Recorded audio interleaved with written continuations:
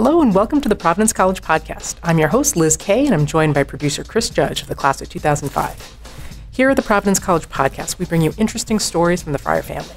Today, we're talking with Father Nicanor Austriaco, a biologist who studies cell death and yeast, and a moral theologian who's a noted expert in bioethics. Father Nick, thank you so much for joining us. Thank you very much for having me on your show. As I was preparing for this podcast, your article about the recent controversy about the use of CRISPR on human babies popped up in the journal First Things. Could you explain this technology to our listeners who might not be familiar? So CRISPR is a biological technology that was discovered a handful of years ago. And the really cool thing about CRISPR is that it allows us to edit DNA with incredible precision in a way that we were not able to do before. So when I teach this in class, I tell my students, imagine your genome as 46 volumes of this massive encyclopedia of 3 billion letters. And with CRISPR, we now have the technology to go in there on page 42, for example, of volume 3, column 4, the third sentence from the top, and we'll change a single letter from a B to a G. And when you have that technology available to biologists, we now have the possibilities for good and for ill to alter genomes to see if we can fix things that have gone wrong. And conversely, we could also alter things to see what would happen if we change the genome in particular ways. And so there are so many possibilities, and our society as a whole is grappling with the ethical questions that arise in light of this discovery. And the reason why you mentioned the First Things article is because a couple of weeks ago, a controversy erupted when a scientist in China announced that he had genetically engineered 2 babies for the first time. And so the advent of CRISPR designer babies is now upon us, and no one is quite sure how to move forward because no one's quite sure what the moral principle should be to guide our behavior. And secondly, I think the particular challenge in a global society is that there is no institutional oversight committee, no way to enforce any rules or regulations that may be proposed by anybody. And so that's really where we are. And the danger, of course, is we now have the possibility of rogue scientists basically engineering anything and everything in their garage. And without proper regulation, there's always safety issues that come up. And that's just one of the many issues here, right? Because there's no, as you mentioned, there's no police force. There's no one who can say to anyone, who can effectively stop anyone. Really well, one of the things that's really exciting about CRISPR is that CRISPR is relatively cheap. In fact, you could go online and probably purchase the reagents, the supplies, the things that you would need in order to change an animal's genome. And if you had basic biological training, you could do it in your backyard. And so how are we going to control that? How are we going to go ahead and regulate that, especially when we have international boundaries that are very porous today? At the same time, the technology sounds very promising. It's incredibly exciting and promising precisely because there are so many diseases out there that can be linked to particular genetic mutations. And the hope now is that we will be able to use CRISPR technology to correct those mutations for the first time and offer these families who have been carrying the scourge of a genetic disease for millennia, for generations, a light at the end of the tunnel, a hope that they and their children will finally be freed of the genetic lottery that they are subject to. Well, Father Nick, you have a PhD in molecular biology from MIT. You have a doctorate in moral theology from the University of Fribourg. And could you tell us about your current graduate studies here at the Providence College School of Business? So I'm a geek for God. That's what a Dominican is. And I've always wanted to understand. I've always wanted to know. And a few years ago, I attended a conference at the Vatican where I was expected to speak to CEOs and CFOs of different companies, stem cell companies, about the ethics of stem cell biology.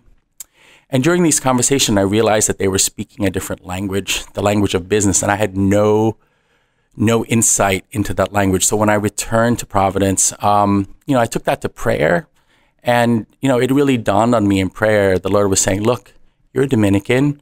If you don't know a language, go learn the language. And I was like, well, what should I do? And in Providence, it became clear to me that I should just go ahead and start taking classes. And so with the permission of my prior provincial, I enrolled in PC's MBA program, and I've been doing that part-time for the last 2.5 years. Just taking a class here and a class there in light of my other responsibilities here at the college. So you've decided to pursue an MBA because it would help you with your work as a research biologist and as an expert in bioethics. Mm-hmm. And it's also just really cool. I've taken marketing classes now and accounting classes and finance classes, and they're just so different from the biology classes and the theology classes that I'm used to. And to be able to see the world as business people see the world has just been exhilarating for me, because I didn't realize how different it is to see things through this particular lens. And I'm a novice at it. I'm still learning. I have I have a couple of final projects that is due this week. But every single one of those classes has been an eye opener for me. And for someone who's on this side of campus, who's in the arts and sciences, it's wonderful to begin to develop relationships and to network with my colleagues and my classmates over at the School of Business. Excellent. And I'm laughing because you and I both have a final project because we're classmates. Right. We're both classmates in our management class, which has been very cool. So you've had some very interesting insights in that class in your role as the chief executive of your research lab. So I'm wondering what you could tell us about what you've been able to apply from those classes. So I've been a PI. So PI stands for Principal Investigator. So I've been the head scientist of my research lab here at Providence College for 13 years now, and it's been a great blessing. And it's a primarily undergraduate laboratory, so I supervise from between 4. And this semester I have a very large group, so I have 17 undergrads who are doing research in different degrees. And one of the things that I've been able to see while pursuing my studies over at the School of Business is that a laboratory in many ways is an organization that requires that the PI be able to manage his team. And so throughout the semester, I've been challenged to really begin to figure out ways to facilitate the communication between my research students and myself, to try to handle disputes when they come up, to try to figure out how to motivate in a way that is productive and affirming of both the student I need to talk to and everyone else in the lab who's working with us. Could you tell us more about your lab? So my laboratory is a laboratory that is focused on, first one project, now we have 2. So our lab focuses primarily on how cells die, and that's really cool. Science is very cool. So it's really cool because a lot of diseases are linked to the inability of a cell to die when it should. So cancer cells, for example, tumor cells, they don't die when they should die. And so one half of my laboratory is looking at a gene called BAX inhibitor, which we've been working on for the past 7 years to try to understand how this gene, which has been linked to several human cancers, actually functions within the cell. And I have an incredibly talented group of undergrads, and I've been blessed by the Lord with them. And over the past few years, we've been able to figure out that this gene, and I'm going to use a technical jargon, the gene encodes a pH-sensitive calcium leak that is localized to the endoplasmic reticulum. And, my mother will tell me, what does that mean in English? And in English, what that means basically is that if you imagine a cell as a factory, what we've been able to do is we've been able to tie this particular gene to the assembly line of the factory. And what we've discovered is that this gene regulates the environment of the other workers on the assembly line by regulating the amount of calcium that is present in the atmosphere of the assembly line. And so we're still trying to figure out, trying to pin that all down. And our hope over the next couple of years too is that we would like to identify novel chemotherapeutic drugs that would prevent our gene product, our protein, from doing what it does. And the hope here is that these drugs would be agents that could be used to treat patients whose tumors are driven by this master controller. So that's part one of my lab. And part two basically is we've just started a new project. I have some talented current students. We're looking at Parkinson's disease. So Parkinson's disease is actually the opposite. Here, cells commit suicide that should not commit suicide. And they're committing suicide because of the presence of these clumps of protein called alpha-synuclein. And my undergrads and I are trying to figure out how we can use yeast cells to understand how these protein clumps mess up cell function and trigger cell death. And again, the hope, of course, is to try to identify drugs that could prevent these clumps of proteins from killing the cells. Now, the alumni of your lab, and which is known to some students probably as the Dead Yeast Society, so it's got its unique branding there, have gone on to do some pretty amazing things. Can you tell us about where they've gone? I've been blessed with about 70 undergrads over the last 13 years who've gone through my laboratory and who've, the coolest thing I think is that I've been invited into their families and into their lives. I've married a couple to each other and I've baptized some of their kids.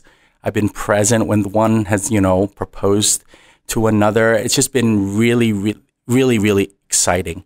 Now, professionally, they've also gone on to do amazing things. I'm incredibly proud of them. Some of them have gone on to get their PhDs. I have about 10 of them who've either earned their PhDs or are in the process of earning their PhDs. And a couple of them are actually professional scientists now. One is at Princeton. The other one is at the MIT Harvard Broad Institute. And so they're making me incredibly proud. I also have a lot of doctors and surgeons who are now doing residencies. I have dentists and vets. I have all sorts. And I even have, many people will say, well, of all of those students, which one are you most grateful for? And I think because I'm a Dominican, I would have to say one of my alums is also a Dominican friar, and he's a student brother in Washington. And I think I'm very particularly proud of him. Many of them, as I understand, have gone on to do, before they go on their professional journeys, have gone to explore kind of service in various parts of the world. So I think that's something that's incredibly typical of a Providence College student.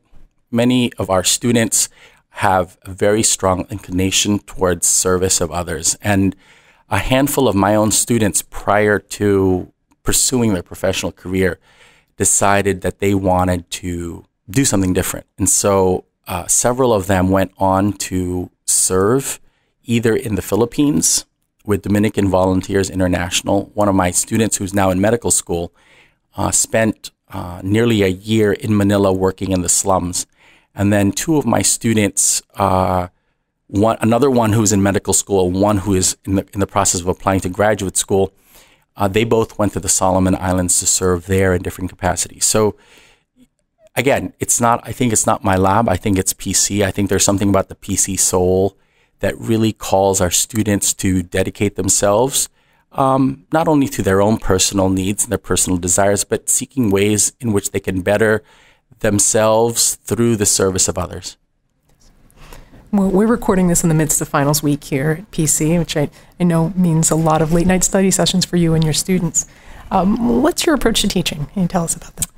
My approach to teaching? Well, I teach both in biology and in theology. So in biology, my hope and my dreams involve exciting my students, right? So biology doesn't really come alive when you're just reading a book. But as I tell my own research students, there's something about discovery. There's something about knowing that you are the first person in the history of the world out of 108 billion people who've ever lived. That's what the demographers said, that demographic experts say. They say, look, 108 billion people have lived. And to know, usually at 2 o'clock in the morning, because that's the way science works, that you know something that no one else has known ever. And you know this one little thing about how a cell works. There's a thrill to that. And of course, you hope and you pray in God's providence that your discovery will be a small piece of a puzzle that will, in the long run, alleviate the sufferings of others. So my responsibility and my great privilege actually to be a biology professor is, I think, to introduce and to invite my students into that life, to discover that it's not about multiple choice questions, not even about exams. It's about changing the way that you see the world so that you can see God's creation in all its sophistication and all its complexity, but in a radically simple way, simply because it makes sense. And this is not, so, so my students have to be introduced to critical thinking. They have to, because that's in many ways the stance of a scientist. We are called to look at the world with a skeptical eye, not because we don't think there's truth out there, but because we are so self-aware that it's easy to make mistakes. And the hope is that, through a concerted effort of many in the scientific community, we will be able to discern the truth of the world and the truth of nature in a way that will help our brothers and sisters. So we've talked about your approach to teaching in the biological sciences. What about in theology? Theology, I just finished, I will be grading today, a series of papers for my Growth in Christian Life class. And I had 24 amazing students from all over the college. And we talked, the whole semester was simply a conversation, an extended conversation on happiness. Because I think a lot of Christians don't realize that God wants us to be happy.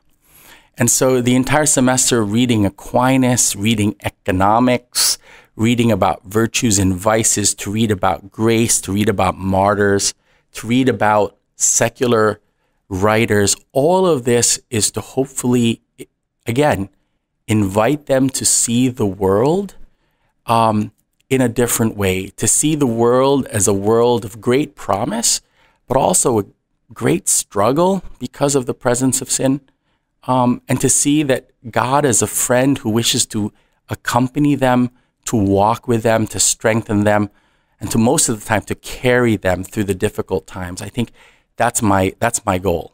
It's one thing, I think, when a student in a theology class memorizes certain things, but I think at the end of the day, I'm teaching so that when your kid is sick in the hospital and you are worried for his life, what will you remember from Providence College? And I want them to remember that God loves them.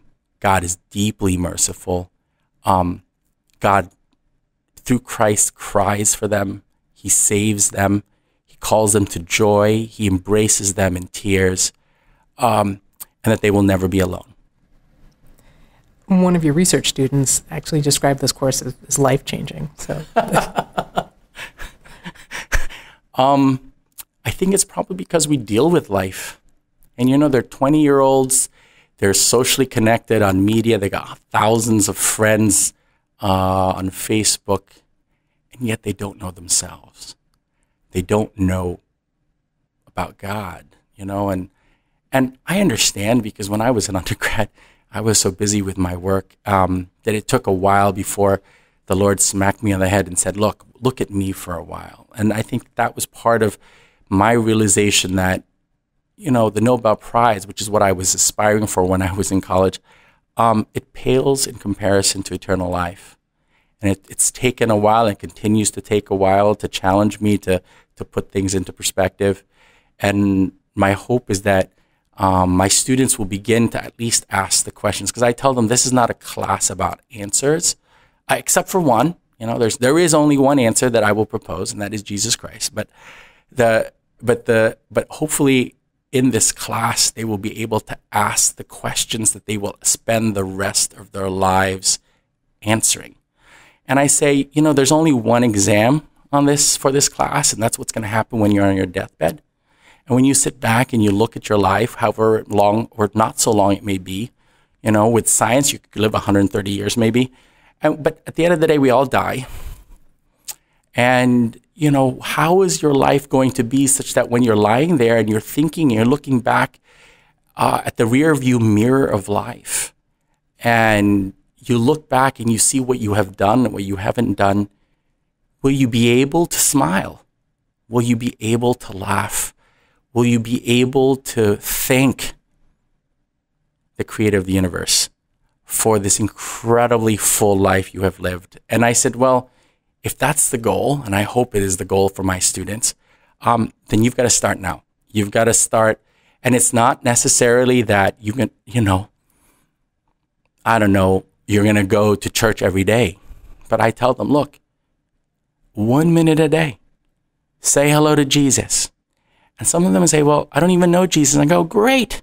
So you just go, Jesus, are you there? Jesus, are you real? Some of our students are not sure. And I go, ask him. And I said, but be very careful because you might end up a priest, which is what had happened to me. So, but it's a matter of asking the questions and then asking the Lord to answer them in his own good time. I'd love to go back to those moments. You mentioned being an undergrad and your ambitions and how they evolved. So could you tell us a little bit about your childhood? So I grew up in the Philippines. Well, I'm a Filipino. I'm now Filipino-American, but I am a Filipino, and I grew up pretty much all over Asia because both my parents are professors. And so I grew up in the Philippines, I grew up in Bangkok, Thailand, and I grew up in Penang, Malaysia. But most of the critical years of formation really were in Bangkok.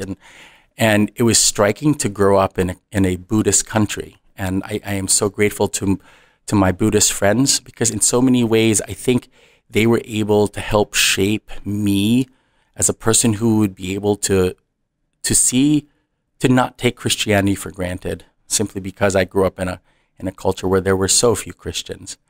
Always loved science, wanted to cure cancer, win the Nobel Prize. So as an undergrad, again, through the providence of God, I ended up attending the University of Pennsylvania, where I majored in biomedical engineering. It was a culture shock to come to the United States, but it was incredibly exhilarating as well because there were so many opportunities in the United States that I didn't have back home in Thailand. And that's where I first, I didn't know how someone became a cancer biologist, but in my sophomore year, I think it was my sophomore year, I took an honors class on cancer biology. I was taught by a world-renowned cancer biologist, Peter Nowell, who had discovered the Philadelphia chromosome, which is the first chromosomal abnormality associated with cancer. And there was a running argument that entire semester with me and him because one of the constant themes of the class is that cancer is not one disease. It's actually over 100 different diseases, depending upon the particular cell that became cancerous. And since there are about 120 or so cell types in your body, there are 120. And I remember arguing with him. I knew nothing. But one of the things is I had read this article in Scientific American by Leonard Hayflick about aging. And so I decided that I wanted to think through aging. And there was nothing really known about aging at the time, certainly not the genetics. So when I went to grad school, I went to MIT. I spent 5 years basically working with Lenny Guarente. It was a exciting time. We spent 5 years working out some of the basic genetics of aging, which had not yet been done before. And there's something life-changing about MIT. One is the science, but also it's at MIT where I encountered the Lord. I encountered the risen Lord, and it changed my life. I mean, I've been a Christian, I've been a Catholic all my life, but I think being at MIT, meeting undergrads and graduate students who are deeply passionate about their faith, the Catholic fellowship, and then learning how to pray, and then, actually inviting the Lord to meet me where I was, and then to discover on the 7th of May, many years ago, at 5:30 in the afternoon, that he was alive, changed my life, changed everything. Because once you encounter the living God, the creator of the universe, the scientist of all scientists, once you discover him, it's life-changing. And so within a couple of years, I had resigned my position as a cancer biologist, then at the University College London, the Ludwig Institute for Cancer Research in London, and I returned to the United States to enter the seminary. And what brought you to the Dominican order? Oh, people ask me that all the time. And, When they ask me that, I say, why did you marry your wife, or why did you marry your husband? And they'll say, well, it was, I don't know, it just fit. And it's the same thing I can give you. The order of preachers fits. When I met the Dominicans, they made me see that I've always been a Dominican. I've loved books. I love the smell of books. I love the way books are. I love to think. I love asking questions and then, struggling to answer them. And in the order of preachers, I met other men who had the same passion, particularly the passion for Christ. And because he is the truth, he is the life. And so when I met them, they offered me, through them, the Savior of the world invited me to live a life where I could be myself truly. Can you tell us about your path to Providence College? Well, PC is one of the apostolates of the Dominican Friars of the Eastern Province of the United States.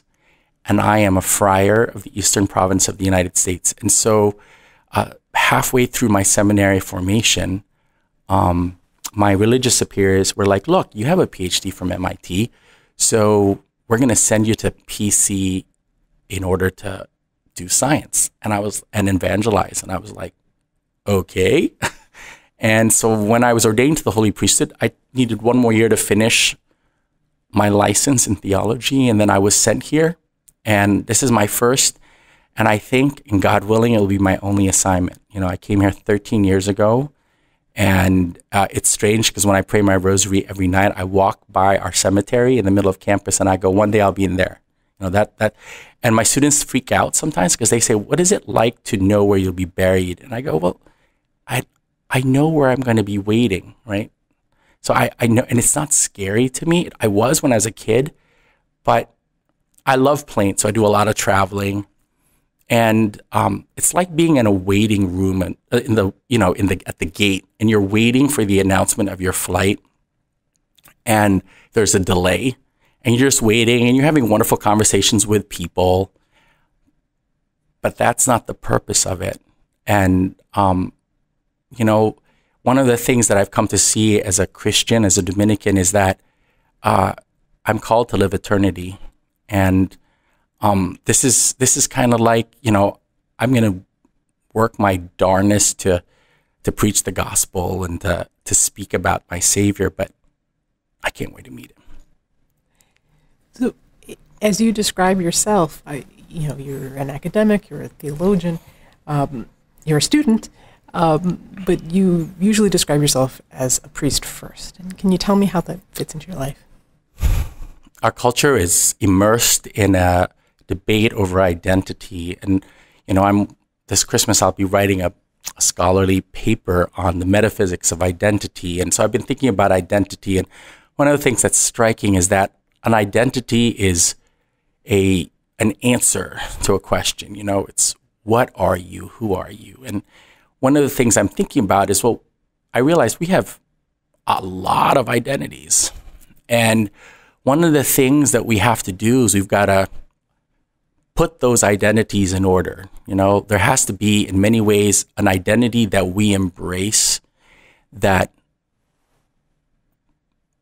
clarifies the relationships amongst all these other identities. And for me, that identity, the identity that helps me to figure out what I have to do from moment to moment in life is I am a Dominican priest. I've been given a mission. My Savior will ask me about that mission when I see him face to face. And so every moment of my life, I have to ask myself, as a Dominican priest, what am I going to do for my final project for that MBA class? Or as a Dominican priest, should I take that invitation to go to that conference? As a Dominican priest, how am I going to talk to that student in Bio 103, which is the introductory freshman biology class? How am I going to talk to her because she's struggling, because she wants to be a surgeon so badly, but because of her preparation or lack thereof, it's a steep climb. So I'm going to go in there and talk to her as a Dominican priest. And a Dominican because our passion is for souls and our passion is for the salvation of souls. And a priest because first and foremost, I have to be an instrument of mercy. an instrument of grace. In our MBA class, our management class, one of the things that was so striking is that during our discussions of how bosses deal with their subordinates, there is no clear understanding of who the boss is. And, is he simply a manager who's there to make sure that profits are maximized? Yeah, he could. But as a priest, you see, if I was ever a manager, I would go and say, it would not just be about the company. It would have to be about this person made in the image and likeness of God, priceless, beyond all price. I have to look at this person. I have to say, what brings joy to this person? And how am I, it's going to be a difficult conversation, but he's struggling. He's got wounds. So have I. And how are we going to get through this conversation in a way that he is better able to understand the call that he is receiving, whether he acknowledges it or not, to excellence? And not just excellence in terms of the bottom line, but as a human being. He's called to become a man of virtue, a man of holiness. And as a priest, I have the privilege of hopefully hinting at that during our conversation. Well, Father Nick, I think anyone looking at your schedule between the classes you're teaching, the classes you're taking, the research you're doing, the travel you're doing, people would be surprised you'd be able to find time for your prison ministry. Can you tell us how that affects your life? So I don't talk much about my prison ministry, but in so many ways, it's what keeps me grounded. So about 7 years ago, I was asked again, in a way that it was unexpected, to serve as a chaplain for a community of prisoners who were lay Dominicans up in Massachusetts. So people don't realize that the Dominican order is made up of priests, brothers, sisters, and then there are lay men and women. And so there's a group of men at MCI Norfolk Prison up in Norfolk, Mass, about 45 minutes north of Providence. And for the last 7 or so years, I go up there hopefully every month, and in order to say the Holy Mass for them, in order to speak to them about God's mercy. But it is they who have taught me much. Because, here at PC, I work and live amongst immortals. They're always 18. For the last 13 years, I've been working with 18 to 22-year-olds. They never seem to grow old. And yet when I go to the prison, they remind me, my brothers in the prison remind me that death is real. That, especially since many of them are incarcerated with no chance of parole, they're lifers, they're first-degree lifers, they're the ones who have taught me about the importance of life, the moments in life. How are you going to spend the next 35 years in a prison that is a third the size of PC's campus, right? 35 years. And it's not like you can go to class. It's not like you even have Ray. And yet in the midst of that, they have joy, they have hope. They have taught me about grace. They have taught me about mercy. And I am so grateful to my brothers in the prison, as well as to the Lord who has called me to serve them as a priest, as a Dominican priest. Father, I think we could keep talking to you forever, but we're going to have to end this conversation somewhere. Thank you very much for joining us on the podcast. Thank you very much for having me. God bless you and Merry Christmas. Subscribe to the Providence College podcast in all the usual places, including iTunes, SoundCloud, Stitcher, Google Play, and our newest platform, Spotify. If you like what you hear, please review and share with others. Thanks for listening, and go Friars.